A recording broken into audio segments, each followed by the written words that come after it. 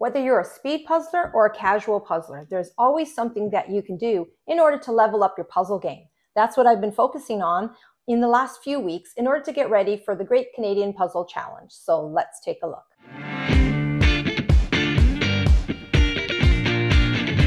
Hi, I'm Sandra from the Puzzling Canadian, and welcome to my channel. It's mid-September, and the puzzling community around the world is buzzing with anticipation for the World Jigsaw Puzzle Championships. I will not be participating in that event, but I will be participating in the Great Canadian Puzzle Challenge that will be held on October 1st in Georgetown, Ontario, here in Canada. If you've seen some of my other videos, you will know that I am not a speed puzzler. I cannot compete with those puzzlers who are going out to the World Jigsaw Puzzle Championship. They are top notch. However, I do want to improve, and I do want to give speed puzzling a try.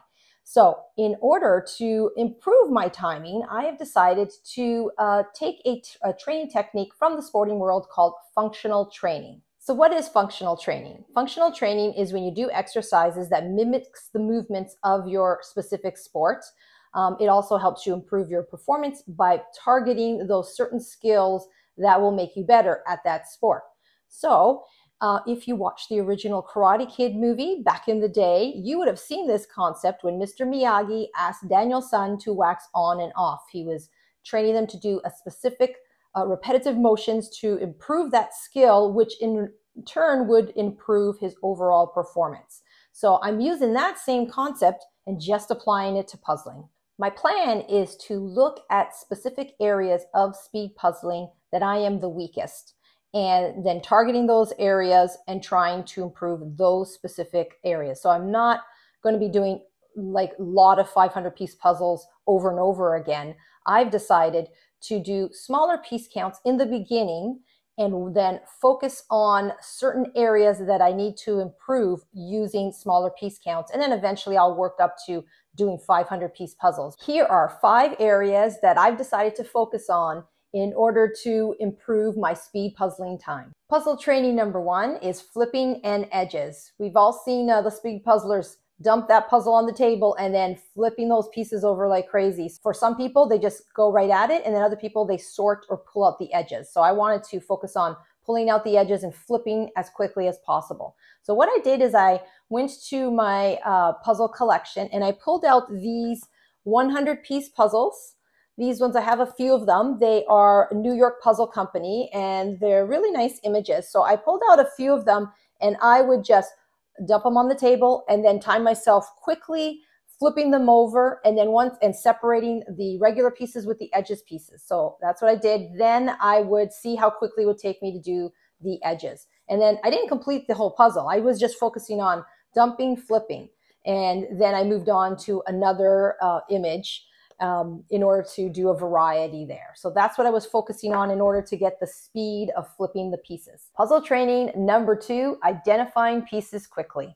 So on a regular basis, when I'm doing a puzzle, if I get stuck, sometimes I fixate on that one area. Speed puzzling, you can't do that. You have to try to find those pieces as quickly as possible. If you're stuck in an area, you got to move on to another area.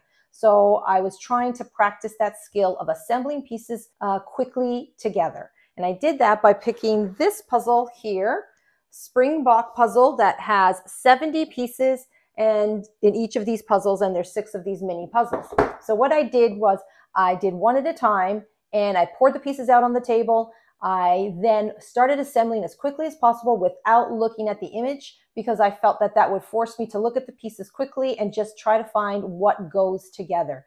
So I like this strategy because I think it's helping me look at pieces quickly and not being fixated on one area. So I liked doing that. I probably will now do it with other puzzles, maybe like 200 piece count, 300, and move my way up. But from all those puzzles, the one that had the best times were the firecracker puzzle and the ice cream one. And then the other ones, the one that was the most difficult, or took me the longest, was the balloon puzzle. I didn't think it would, but that bottom section is what slowed me down. The balloons putting together was pretty good. Those strings at the bottom then kind of slowed me down a little bit. So that is what I did to focus on identifying pieces quickly.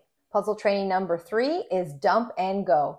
If you've seen some of my other videos, you know that I'm a very organized puzzler. I need to have all my pieces spread out, laid out nicely so that I can see them. And that's going to be a problem when you're speed puzzling because you don't have the space and you don't have the time to do that. So I have to get used to just dumping and looking at all that chaos. So I decided to start off with smaller piece counts, 200 and 300 pieces, because I think if I did it with 500 right away, I think my brain would be overwhelmed and then I'd get stuck and frustrated.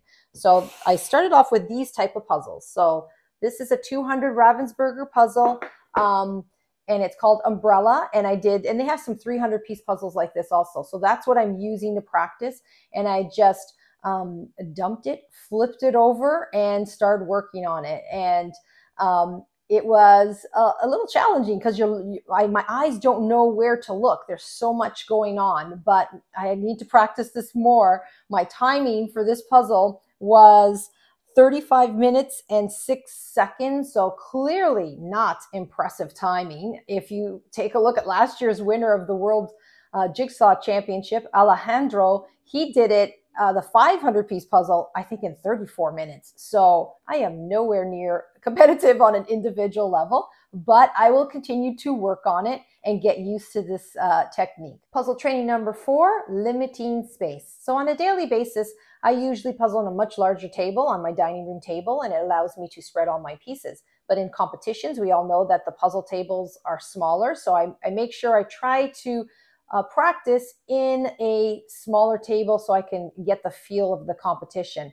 So I'm using this smaller IKEA table that I have.